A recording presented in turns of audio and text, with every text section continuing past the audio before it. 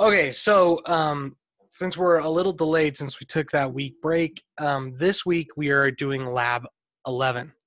And in Lab 11, what we're going to do is we're going to learn this merge statement. And you can see on my screen right here, we have an example of kind of what this merge statement would be. And we're going to talk a lot about that. Because in the last lab, as you guys know, we took our data from transaction upload and we put it into our actual tables. Now, when we did it in Lab 10, we just used an insert statement, and that was because all the data was new.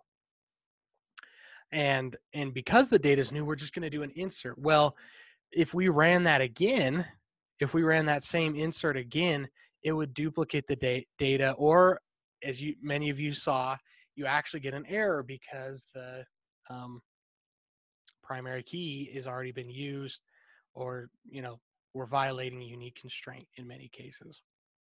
So what we're going to do is we're going to use this merge statement because we want to be able to do it over and over. So I guess the business logic is that we want to be able to take data and continually reinsert it or update it. A good example is, I guess, in my day job, we have Canvas as our LMS, and then we have a student information system where it has all the parent contact information and all that. Now in college, I guess very similarly, in college, you guys have the same setup.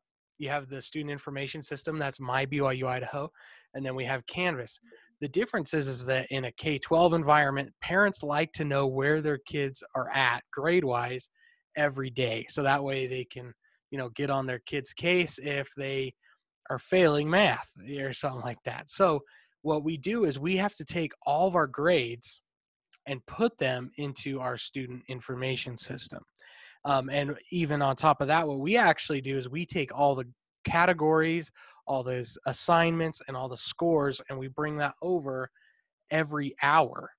And it's not like it's always new data, right? Because we actually pull everything from Canvas and then we try to upsert it, is what it's called. But we do these merge statements to bring it all in. And if we've already brought it in, then it updates it. So that's kind of what we're going to talk about here just a little bit. And so in this example, what we're going to be using is we're going to be using credits. So you can imagine if this is like a transcript type thing, which is very applicable to you guys as students. So imagine if we are importing into some national college database that keeps track of credits, total credits of students. And here we have all of our Harry Potter students. So we're going to pretend that this is in the magical world. The Ministry of Magic wants to know how many credits each student has, and we're going to update that or upsert it every term. Now, the first time, let's say that, in fact, let's do this. So if we look here, we have Harry Potter, Hermione Granger, Ronald Weasley, Neville Longbottom, and I have this one backward. Let's fix that. Ronald Weasley. We have Ronald Weasley, Neville Longbottom, Luna Lovegood. Now you'll notice that over here we have Harry, and he's in both. Hermione's in both, and Neville Longbottom's in both. But Luna Lovegood is only over here, and we have George and Fred Weasley, who are only on the importing table. So basically what we're assuming is that our existing target is the Ministry of Magic, right? And that's the data they already have. So for whatever reason, they don't have Fred and George Weasley. They skipped, right? We just never inserted them or anything. So they're new. And Luna Lovegood, well, we're missing her from here, which is fine. But we're going to look at how that affects us, because basically what we're going to be doing is upserting this, meaning that we're going to do different things based on if the data matches or not. So when we run this merge statement, which we'll go into more detail here in a second, various things are going to happen. So if we look at this, we say we are merging existing as target. So this is our target, and using importing as source. So basically what we're doing is we're taking source, our importing, and we're going to try to take all this data and merge it into this data. And then we tell what we want to match on. And this is the most important part. This is how we match. So we're going to match on person ID. So then we're going to run through this logic. So we're matching on person ID. So we're going to hit our first record here on importing source. And we're going to say, okay, we're going to do a join on person ID, person ID. Okay, yep, there's a match. So those two records match. And then we're going to hit this and we're going to say when matched, then update. So here you can see that the action taken is an update. And what do we do to update? Well, we set the credits from target equal to, so we're going to take his credits here and we're going to set it equal to the credits from source. So basically what we're going to do is we're going to change this to 16 like we did right here. Right? So that way, instead of doing a whole new row for Harry Potter, we're going to just update the information. Right? So it's going to do that. Let's walk through one more. So Hermione Granger, 1002, 1002. We have a match. And when it matches, we're going to update and we're going to set the target credits equal to, so the target credits equal to source.credits. So we're going to take the 22 and it's going to become the new credit in the target. Now let's look at another one. So Ronald Weasley, you'll notice that he's only here. He doesn't have a record here. So when we do our join, it's actually just not going to do anything to him. We could add a row, and I don't want to get too deep into this because it actually isn't discussed pretty much anywhere in the course, but we can actually add a row to say if it exists in target. So for example, if you're Ronald Weasley and you're over here but not here, we could delete this row. And I guess a good example of that is if we were going to take the like grades, for example. Let's say that in my scenario where, it's high school, let's say a teacher puts out an assignment and it sinks. And then let's say later they decide, oh, you know what, that assignment it was bad or something. We want to delete that. So we delete that score for everybody. Well, when we go to do that, that's what we do in our database with our merge is we say if it's over here in the target, but not in the source, delete it because we're always going to have a complete list inside of here. And then Robert asked a good question. Could that update, so this update in when matched, be set to a sum function? And the answer is yes. It could be set to a sum function. So we can pretty much do whatever we want here because it's just an update statement. So we can say update set target.credits equal to source.credits plus target.credits. So we could take the sum of those. So we could just, let's say we were just getting a term by term thing. We could merge the term data into the existing and sum the credits. So good question. We could do that if we wanted to. The only problem with that, and this all depends on your logic as far as your business rules. But, in this scenario, if let's say that we made a mistake and let's say Harry Potter was, or let's use a better example. Let's say George Weasley was caught cheating and he lost 3 credits. If we were using a sum function, that wouldn't work. And so basically by doing it this way, our business logic dictates that if the school makes any changes, we're going to respect those changes. But, like I said, it all depends on the business logic. If you wanted to do a term by term, they could do that as well. All right, so let's get down to one that's new. So when we hit George Weasley, you'll notice that, oh, there's no match over here, right? So when not matched, then this is what we're going to do. We're going to insert the person ID, the first name, last name, and credits. Person ID, first name, last name, credits. And we're going to take the source person ID, the source first name, the source last name, and the source credits. And you'll notice here we get this insert with his new data. So then after the merge, George Weasley would have a record inside the existing table. And same thing for Fred. Does that kind of make sense to everybody? Like kind of the logic there, what's going on?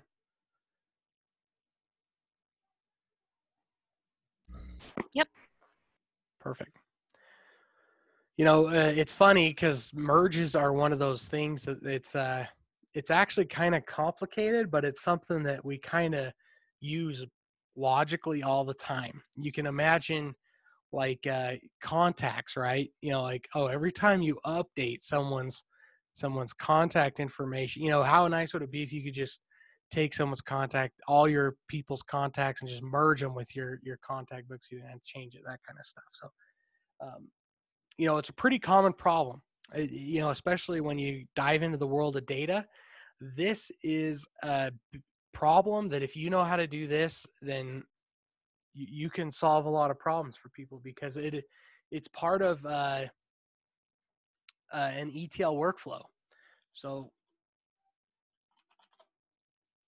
if you don't know what ETL is, since we're learning about databases, it's probably one of the most popular things in databases. ETL stands for extract, transform, and load. And basically what that means is you're taking databases from all these different applications, right? And this one only has two, but basically we have application A and application B. And we're going to take all that data and extract it. So that's where we write our queries. We pull it down and then we transform it if needed, and then we load it up. So that's kind of what we're doing here is we are now handling the load portion of this. Now, luckily for us, since we're kind of all in the same database, but we're kind of simulating, because transaction upload is technically one of these applications, right? So you can imagine that the database A is our point of sale system. And we didn't write the extract, but the result of the extract is that transaction upload CSV file that we built as an external table. Well, the transforming of it was kind of what we're doing while we load it, because you guys wrote the queries in Lab 10 to actually do all the transformation. And it talked about how you need to map through the common lookup table. You guys, are you guys following how the way we mapped through the way we mapped through common lookup to transform our data from whatever it was in transaction upload, like 3-day rental, we need to get that to turn into the common lookup ID. So we transform that data, and now we're at the load portion of it. So we actually kind of mix the transform and load portions of all this together, but it doesn't matter. It's still all there. So you guys you didn't know it, but you were doing ETL this whole time. Usually ETL in the transform stage is actually done with a third party, with a third language like Python or something like that. It can be done with SQL, but it can happen with SQL. So then, that's what we're going to do is we're going to play with SQL and do the transformation with our SQL, which you guys wrote already. So let's show you a little bit about how that's actually going to work in your lab, because the nice thing is you've actually done all the work. This is probably one of the easiest labs of the term, because you've already did the hard stuff if you're done with Lab 10. So let's pull it up.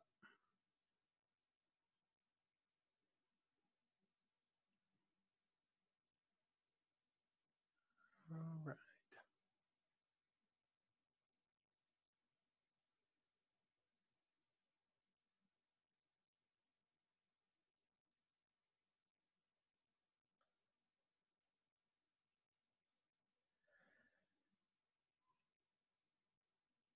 All right, so if I was going to start with my Lab 11, Step 1, let me pull up the instructions here.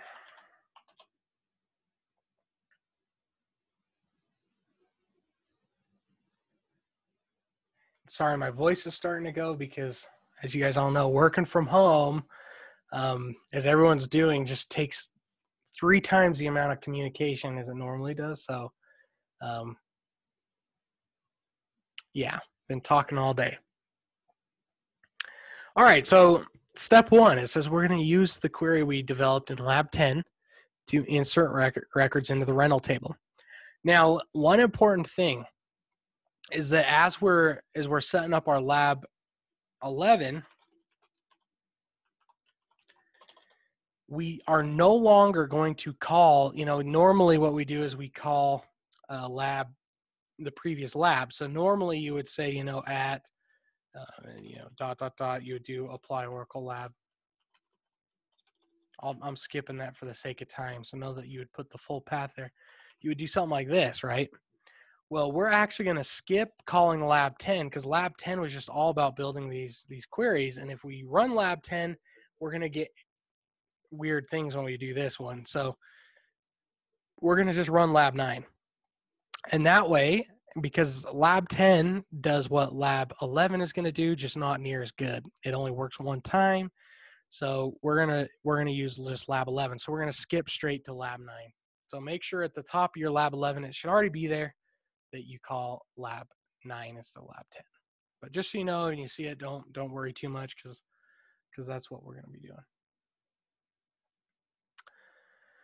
All right, so step 1, we're going to write our merge statement that uses the query we developed in lab 10. So we're going to take and copy this. They actually already give you kind of the little frame here. So we're going to take and we're going to copy this right into here. And what's nice is all we have to do, and I pulled up mine because I have I finished mine. We're going to take this and we're going to grab our query from the previous lab.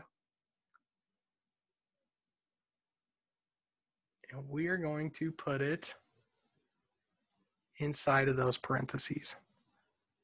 And just so you know, so what I like to do is I like to take and I actually like, when I'm doing bigger stuff like this, I like to put a little gap there. Just so the query is all kind of isolated. So you just put your query there, make sure it doesn't have a semicolon, and you'll just put it between those two parentheses. Now our query, this table, is now called source. So when we say source, know that we're talking about the results from our query like we got in lab 10. And when we talk about target, know that we're talking about rental, the table we're putting into. We call it target because that's where we want to end up. So source is the data we're inserting, and target is the alias that we're putting into. And we're matching on target.rentalID equals source.rentalID. And here we have one match. Then we're going to update the last updated by with the new one. So if we update something, it's going to always show the newest update date and update by. Now we don't have anything in here that we necessarily need to update. So we're going to leave this update statement just like that. Basically, it's just going to show that, you know what, we checked for an update. It's not actually going to update anything of use. But the real magic happens here when we do our inserts, right? Now, I'm not going to do all this for you because, like I said, this lab is really, really, really simple. So on this insert values here, you'll notice that we just go through rental. So if it were me, I would describe rental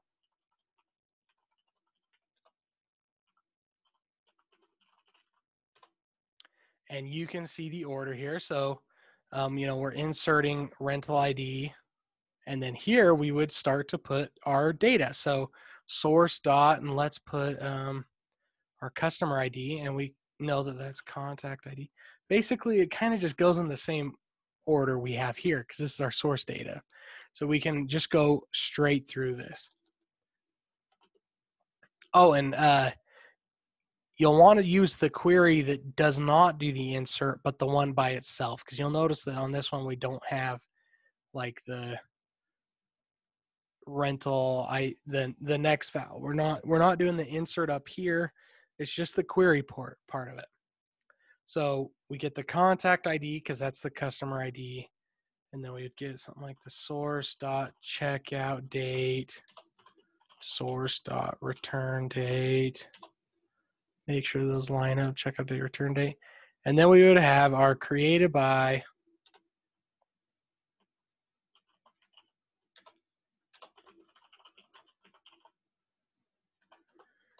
creation date and update by.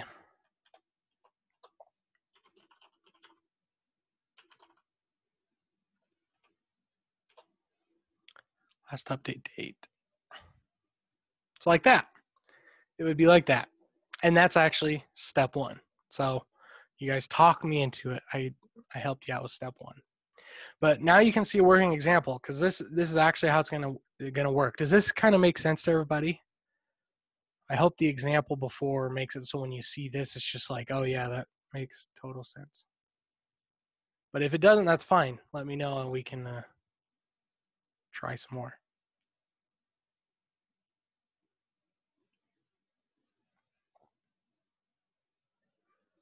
Does it not make sense to anybody?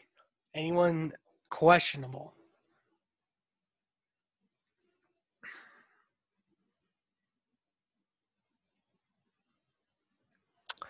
Alrighty. Well, okay.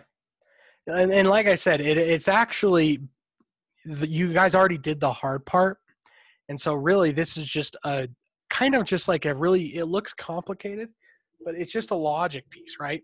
Basically what we're doing here is we're building a join, a right join to be exact. We're building a right join from target to source, right? Because we're going to take everything we have in rental and we're going to take everything we have in our select statement here, and we're going to try to match them up based on rental ID.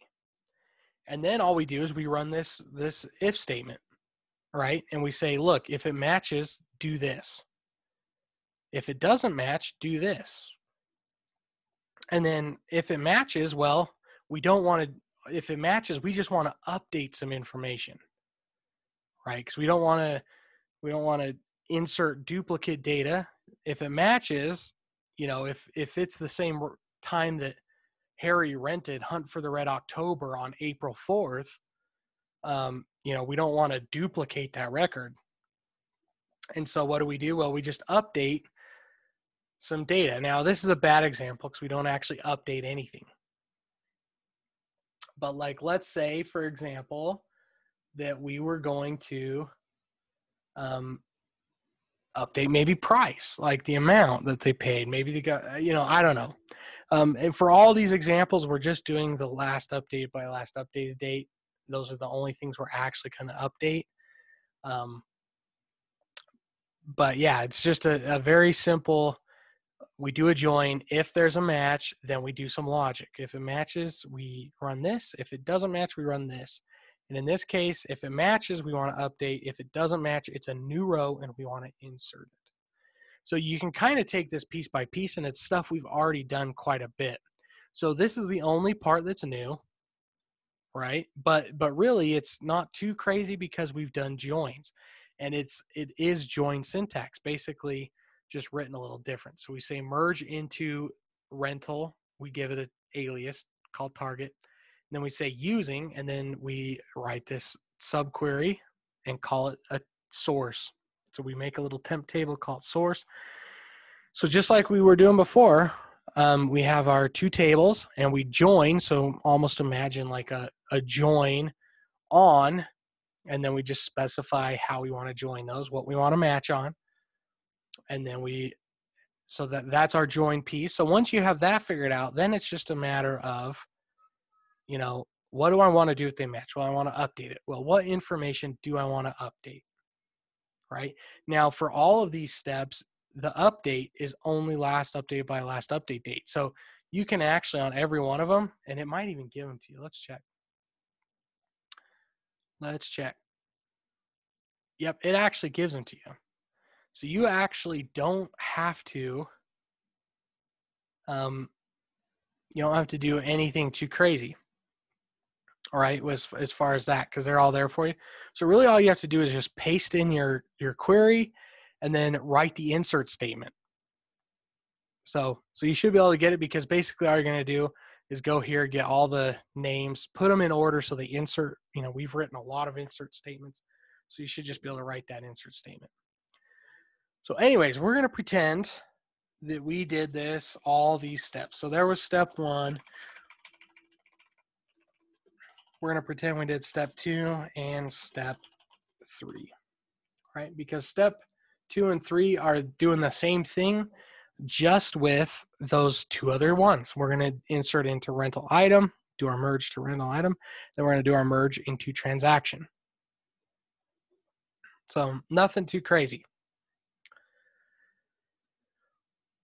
When we get down to step 4, though, we're going to do something a little bit different, because what we're going to do is we're going to kind of put this all together, and we're going to put it into our own procedure, so that instead of having to run this file or whatever, whenever we want to upload the new data, we can just call a function or a procedure.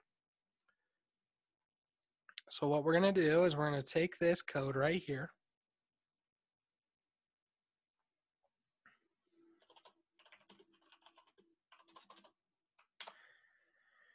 and we're going to put it here.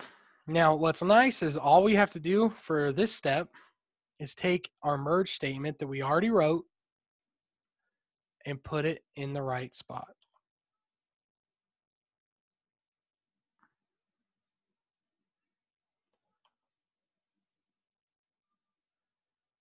Just like that. And then you do the same thing with your rental item and transaction one, and then you're good for that. And then you can test it just like we've done before. We did this in lab 6 or 7 with the account stuff. We say upload transaction. We call it like that, because this is going to build it, and then this is going to run it. And then from there, it should do your stuff. So that's pretty easy. For the most part, up to there is almost just an exercise in copy your work that you did from the last lab, put it here, understand how it works in the merge statement. You know, it's important to understand what you're doing. But other than that, it's there. Now, there is a step 5 in lab 11.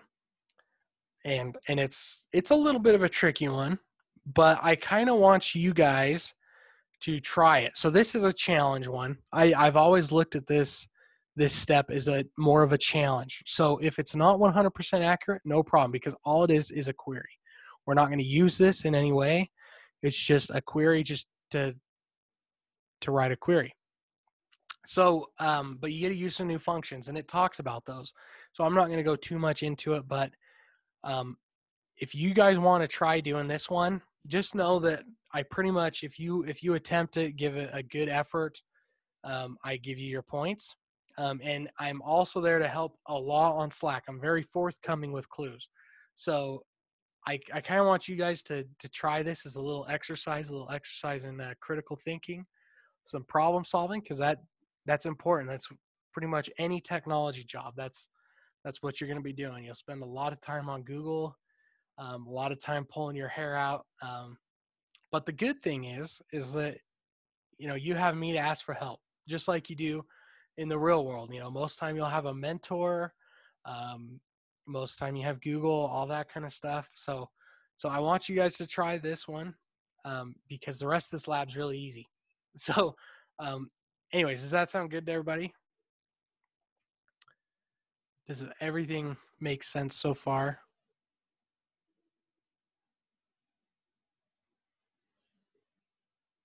Perfect. Yep, going to be a nice quick lab, which is good considering that, you know, I feel like things have slowed down a little bit as far as the craziness of what's happening, but it's still a little shaky. So hopefully this is kind of a nice quick lab for you guys. And like I said, I want step 5 to be fun and not like a pressure thing. You know, by all means, if you're like me and you're crazy OCD, and, you know, don't let it overwhelm your life, but you know, solve it if you can, if you have the time. But also, I don't want it to be like this pressure thing, saying like, oh, I'm not going to get my points unless I figure this out. So, you know, just give it your best shot. If you have any questions, ask for help. You know, work together as a group to solve each little problem, because this one's kind of a little bit, and I know some people have actually already gotten to here. So, you know, there's probably people that have already kind of done this a little bit, and they might be able to help you too. So anyways, that's the lab. So it's not too terribly crazy. Does anyone else have any questions about the lab?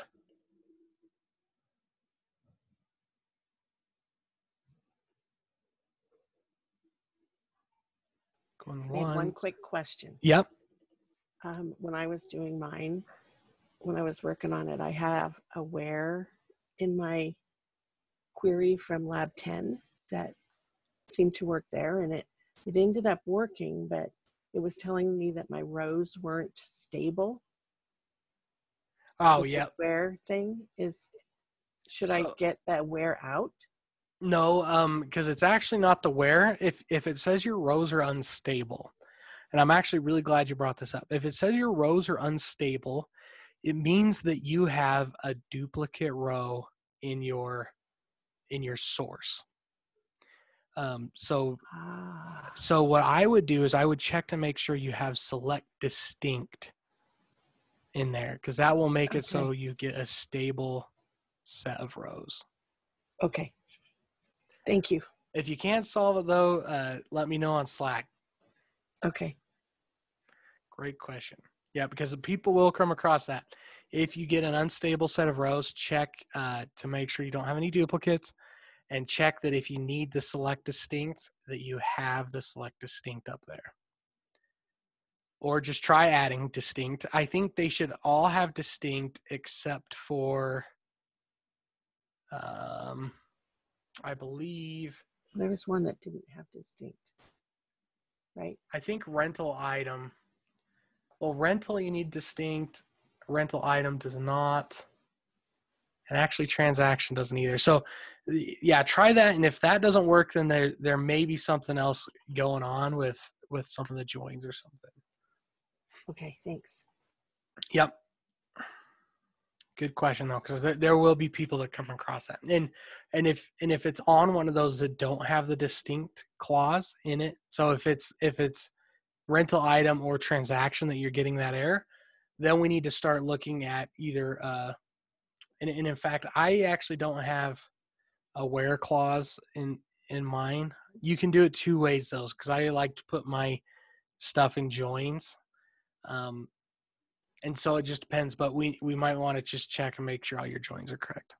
Yeah. Anyway, go ahead. Okay. Will it hurt to have distinct in it even if it's not needed? Actually, in this case, it probably will not hurt. So at the very least, if you wanted to, you could try throwing in a distinct clause, because all it's going to do is return a unique set of rows. So the distinct, even if it's not technically needed, may solve the problem naturally, because what we might be doing is we might just be missing one join, like one where clause, one join condition that filters out duplicates. And so, but depending on what that data is that is causing those rows to duplicate, it may be a problem or it may not. So yeah, if you got all the data that look correct, the distinct might just fix the problem.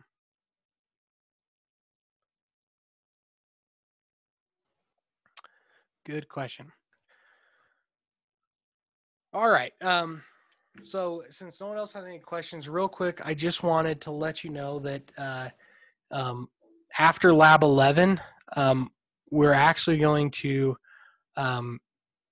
jump to, because Lab 12 is now not required. We're going to jump into Lab 13 and 14. And what I want to try to do this term is you can do the instructions as is, that's on the website. That's fine. I'll take those as points. But I'm also working on another tutorial on how to set up your own web server, kind of like how we did that one time. I've been kind of working on it, and it's just about ready to go. So the other, for Lab 13 and 14, if you want to do the official lab, you can do those. Otherwise, if you want to try a little bit more of a challenge following this tutorial, we're going to set up a server in like VirtualBox and set up our own kind of LAMP stack and kind of build our own little data project. So I'll accept both. So if you want to work ahead, just do the official one. If not, wait till next week, and there should be some resources for Lab 13, and then Lab 14 will come shortly thereafter. So yeah, because after, that is one thing. some of the software is a little dated, like that they have you do in Lab 14. So I kind of wanted to do something that's a little bit more modern, and let you guys see. And the other nice thing is the whole purpose of those labs is to show you how you can go from nothing to a full functioning server, so you can start kind of maybe building some of your own stuff, get some experience that way. So that's kind of my goal. So yeah, just those housekeeping items. If anyone has any problems, as far as if you've had a big life event happen, if there's something going on in your life and you need some extra time on something or something, let me know, because we are getting down to crunch time. And also, if you have missing labs,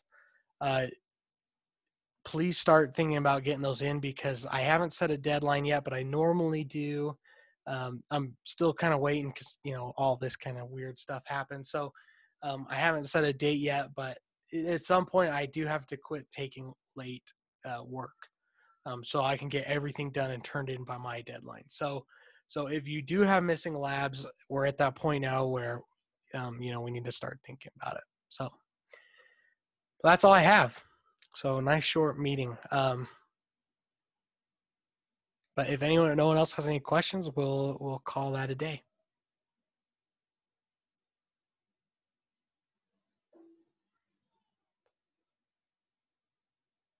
Thank you. Yep, thank you.